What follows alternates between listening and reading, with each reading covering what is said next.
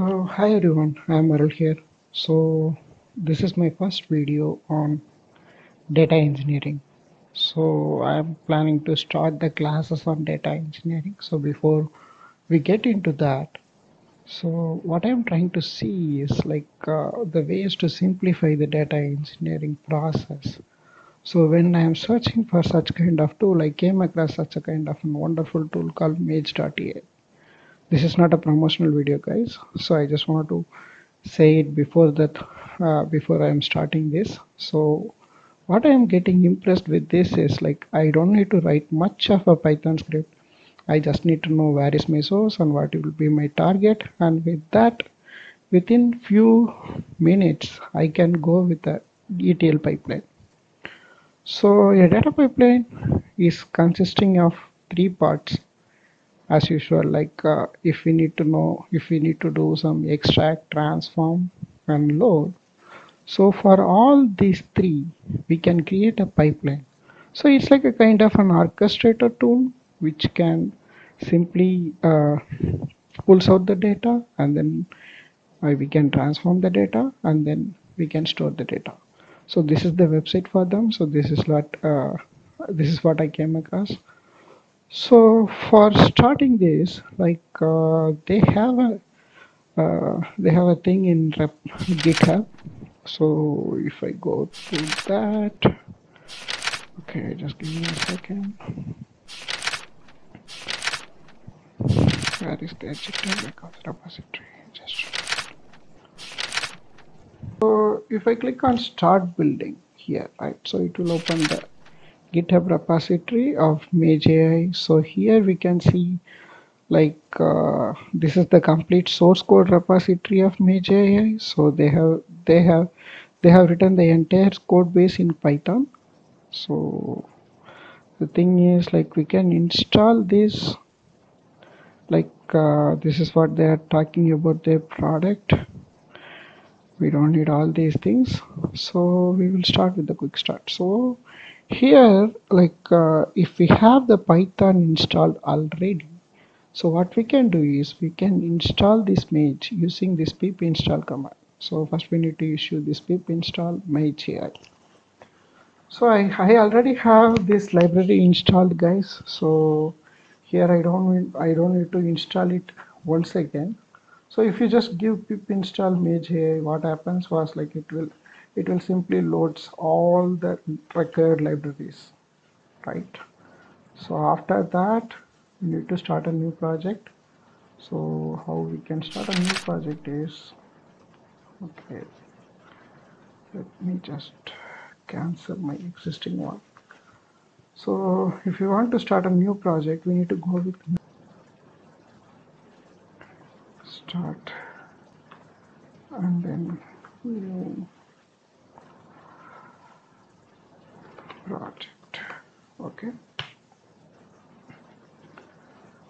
So if I issue this command, what happens was it will create an user interface like this, and it will open the Mage stuff in 678 port. Okay, so here I need to create a new pipeline. So what I will do is I will just click on new, and then my pipeline will be a standard pipeline. So I need to give standard. Okay, so this is a pre-generated Python code. We don't need to worry about this. Okay, I just need to hide the sidebar. Then click on this data loader, Python, and then I am going to load the data. So first of all, before going into that, I will be explaining you what will be my data. So I am going to use their sample data sets. So here I can see the sample data sets. Out of that, there is a data set called product purchases. Okay, so I am planning to use this one. So I need this raw one.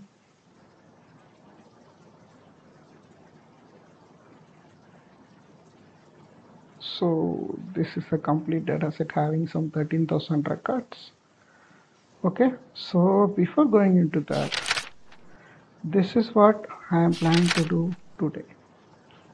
So out of this entire product purchases data set,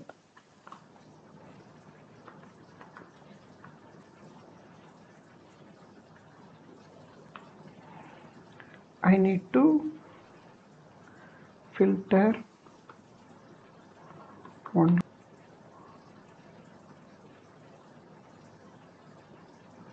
reviews which is greater than, and I will be storing it into my SQL data. Okay, so this is the plan, guys. So for this, today we are going to create a data pipe. Okay, so the product purchases is a CSV file, and on top of that we are going to apply a filter and we are going to put it into a MySQL database. Okay, so for that I need to start with the data loader, then Python, and then I need to select API. So here I need to name my data loader block. So here what I can name is, this is a product loader, right? So this is the extract part of the EDL. So I'm just saving it. So here I can provide the U. Here it just created an auto-generated code. So inside that auto-generated code, it is using pandas. So to process and play with data frames, we can do, and then we are importing the requests. And then these things and all are related to this predefined stuff. So I don't have to worry about this code, guys. So actually what happens is, it is just using these annotations to use this data loader. Okay, so out of that, in this URL, I need to pass this first. Okay, so now I need to see like whether my data is getting fetched properly or not. I just need to click on the run button.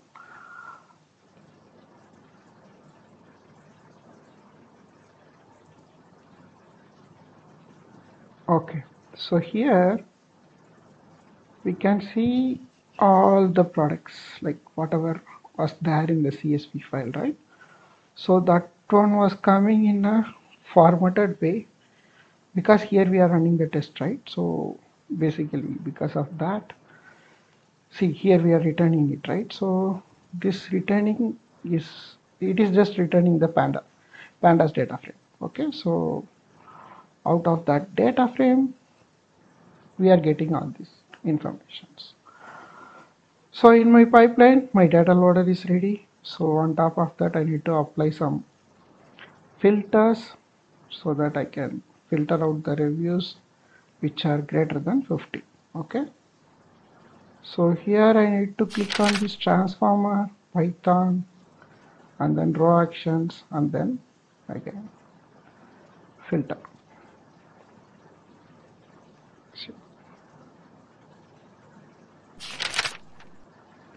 So what I am going to filter is filter, and then filter underscore reviews. So this is part of transform. This is just for our understanding. Okay. So in this transform also we can see all this, like here we have a decorator function, right? So this is the annotation we are using. So out of this, here I can write the action. So my action code will be like, so this particular column. So this particular column name is reviews. So I will be mentioning like reviews greater than 50. Okay, so in this extract we can see like this is returning a 13,000 rows. On top of that, I am applying a filter to get only the reviews which is greater than 50. Okay, so I'm just trying to execute this, right? So in this case, it is just extracting only the 5,675 rows, which is fulfilling the condition. Okay, so yeah. So whatever reviews are greater than 50, those reviews we are picking up, and now we have the data ready in our data frame. Okay, so what I'm going to do is I'm going to store this data into a SQL database. So for that I am going with the data exporter, Python, as well as then MySQL. Okay, here also I am naming it as like store the data underscore products, and this is part of load, right? Extract, transform, unload. So in this load, actually here these configurations are by default. Okay, so where this is taking the SQL configuration is from this io-config.yaml file. Okay, so this one we will change, and before that I need to have the table. See here it's there mentioned, specify the name of the table to export the data.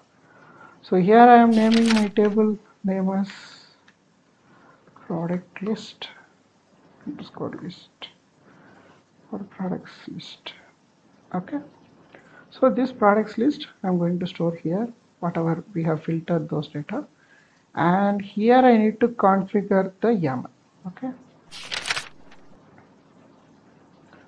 so here is my io config.yaml, and this will have all the information whatever we need to give. So here let it be like we don't need to disturb anything. So we will be just changing this database name. My database name will be Arul, and my SQL host will be localhost, and I'm just putting my password here. Okay, so then after doing everything we need to save this file content. Okay, just I just need to make sure that I have saved it, so I am just closing it. Then again back to pipeline. So this is our data exporter code block, so here I am trying to execute it now. Okay, it is showing MySQL initialized, opening connection, and then exporting data to product list. Okay, let me check. So this is my SQL workbench. So here I am just saying show tables.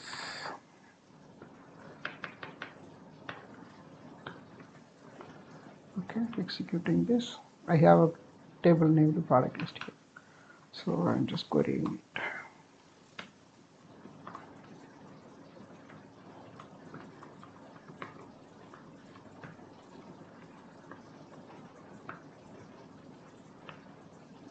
Okay, this is 5675.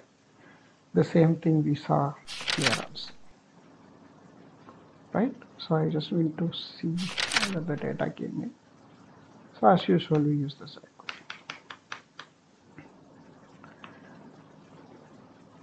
Okay, so basically within few minutes what we did was like we used this Mage to create this pipeline to extract the data, transform the data, and load the data. Okay, so I will save this pipeline, and then what happens was like here I can simply run this pipeline. We can create a trigger also. So after running the pipeline, if I go inside this, I can see my pipeline, data pipeline is running.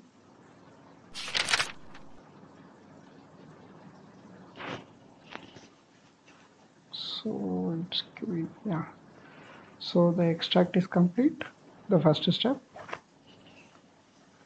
Then again transform is getting queued.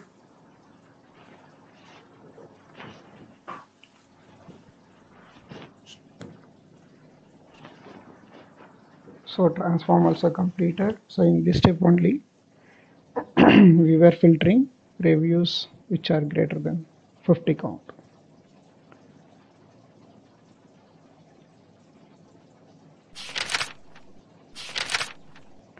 And on this one anyway, this will replace the table whatever we have created.